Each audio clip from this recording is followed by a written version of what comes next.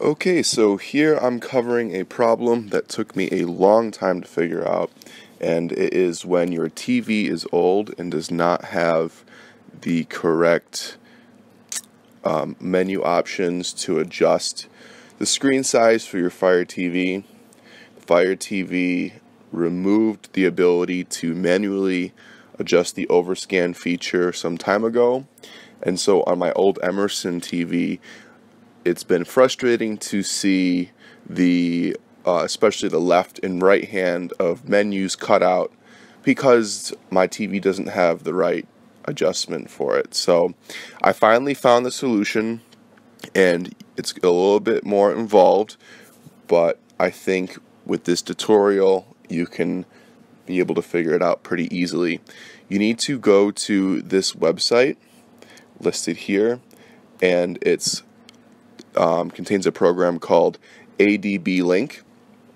First, you need to make sure you're connected to the same network as your Fire TV is, and you need to look up your Fire TV IP address in the menu. You need to turn on ADP debugging, and then you need to open the ADP link after you install it. Once you have your Fire TV IP, you're going to plug it in there, hit connect, and then click on ADP shell. Next, you need to check to see how far off your calibration is for the Overscan. So on your Fire TV, go to Display and Sounds, Display, Calibrate Display, and this will bring up a window with arrows, and the arrow points, if calibrated correctly, should just touch the edge of the screen. If it's too large, they'll be cut off, and this is what we're going to adjust with Overscan. So you need to enter values for the Overscan in this shell window, and you're going to start by making your best guess and do a little trial and error. Once you type in the adjustments, you're going to reboot by typing in reboot, and then again check the calibration display on your Fire TV to see how close your guess was. So the command is WM Overscan, and then there are 4 parameters, 4 numbers. The first is the left side of the screen, then the top, then the right, and then the bottom. From my example in this video, I guessed with the numbers 40, 20, 40, 20. So I'm adjusting the left and right side with the value 40, and the top and the bottom with the value 20. So this is a number that's going to tell your Fire TV how much to move the edges of the screen inward to shrink the image so it fits properly.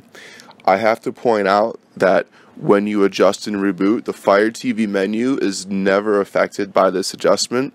So no matter what, the main menu where you scroll through your apps and the home and everything, that will not be fixed, unfortunately. However, I found that for most apps, they will inherit this adjustment, and you'll see that they fit properly on your screen.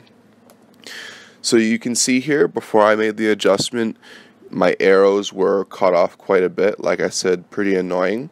After my first adjustment, I got pretty close. Just a lot less was covered up, and I made one more adjustment. I adjusted the left and right by another 5.